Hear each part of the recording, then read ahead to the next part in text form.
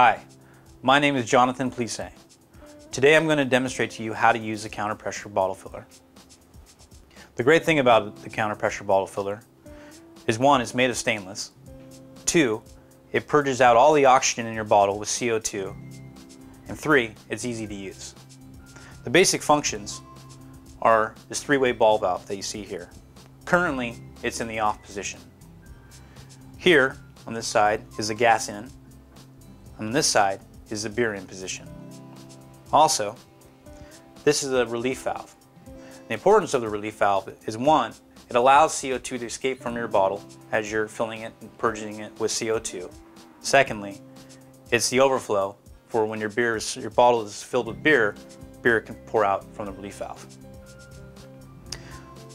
Let me just show you what I have here as far as preparation is concerned. I have a pre-sanitized bucket just so I can keep my counter pressure bottle filler sanitized. I have a bucket filled with pre-sanitized 12-ounce bottles.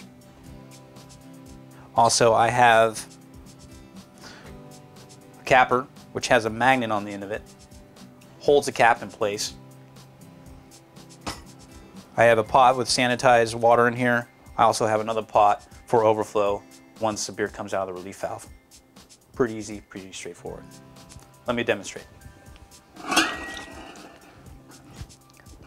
I like to use Star Sand just because it's a no-rinse solution. It's a 1-minute contact time. All you need to do is swirl it. Don't be worried about any type of residual foam. Adds no off flavors. There. Bottle sanitized. Now, a little trick.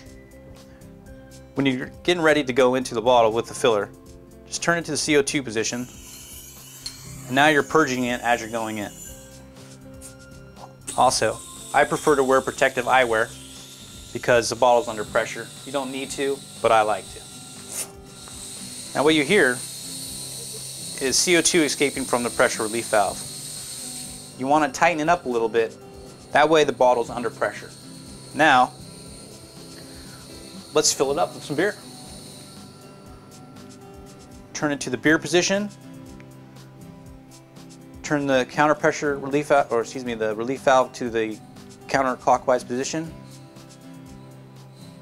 And what this allows is, one, CO2 to escape from the bottle, also beer to start going into your bottle.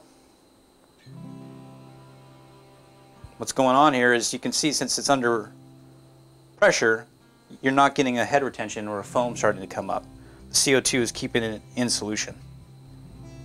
As it squirts out, turn it to the off position, take the filler out, throw it into your sanitized bucket, grab your capper, foam will start to rise, cap on foam, and you're done. It's that easy. So if you have any questions, you can drop me an email at johnp@morebeer.com or go to our website, morebeer.com, or give us a call at 800-600-0033.